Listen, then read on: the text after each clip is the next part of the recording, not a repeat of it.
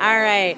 I'm assistant editor Julie Preble, and I am here with Jonathan Field, and I just got to see one of his clinics, and he talked about how horses have three responses: flight, fight, and freeze.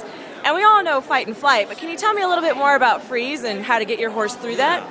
Yeah, like I said out in the clinic, we had a couple of different horses. One was very challenging, and he would when he started to move, he would way over move. He would buck around there and tear around pretty wild.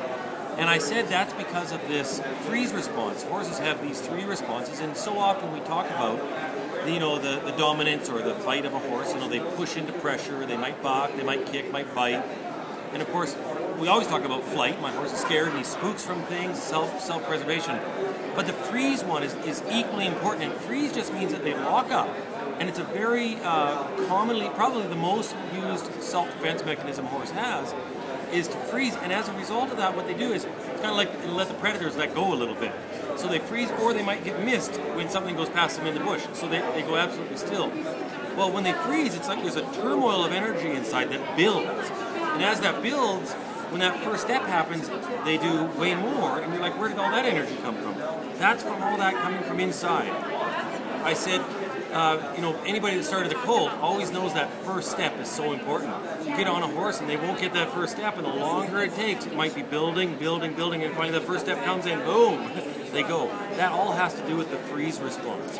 The way to solve this is to get the feet moving. The horse can't lie when his feet are moving. So it's to free him up. And we did with this case, this horse would let go and go, but then he'd go way too much because he was all frozen, overreactionary.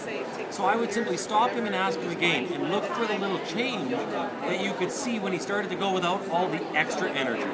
So I just literally had to send him. He would go way too big. I'd bring him back, resend him, not trying to contain him, not trying to slow him, just allow him to get going and come back.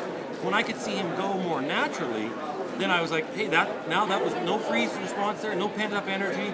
So then I'd let him have a break.